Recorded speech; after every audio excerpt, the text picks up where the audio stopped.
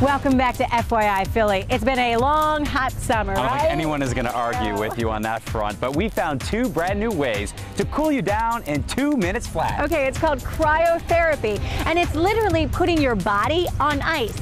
Dry ice. Yeah, that would make me cry too. Proponents claim it will not only cool you down, but help you lose weight, improve athletic performance, and cure whatever ails you. There you go.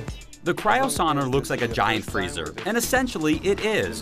During a 2-minute treatment, the temperature inside will drop to minus 190 degrees Celsius. That's negative 310 Fahrenheit. Feeling good? Constantine Jilkin and his sister Anna have brought cryotherapy to Philadelphia's 12th Street Gym, the first on the East Coast. So it's hot and it's new. Constantine says cryotherapy is great for those looking to get fit, claiming it reduces cellulite, speeds metabolism so you burn as much as 1,000 calories over 6 hours, and heals achy muscles post-workout.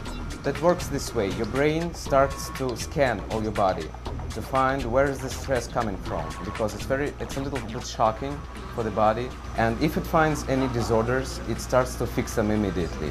Muscle healing was my #1 thing. Kristen Noblet is a trainer at 12th Street Gym. Teaching 3 classes a day, her body takes a beating, so she checked out their cryosauna for herself and for her clients.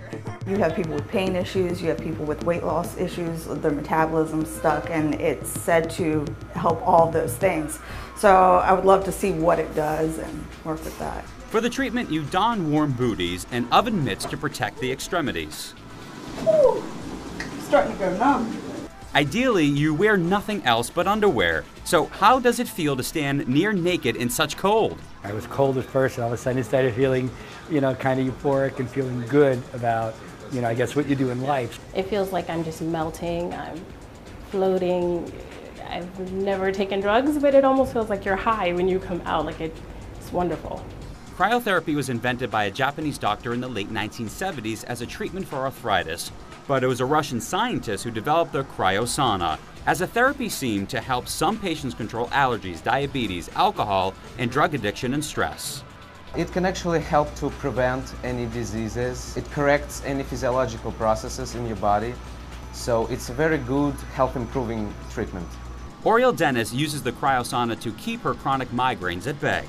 I usually get them 2 to 3 times a week, and having the cryotherapy has taken it down to 2 to 3 times a month. Her migraine medication usually makes her nauseous.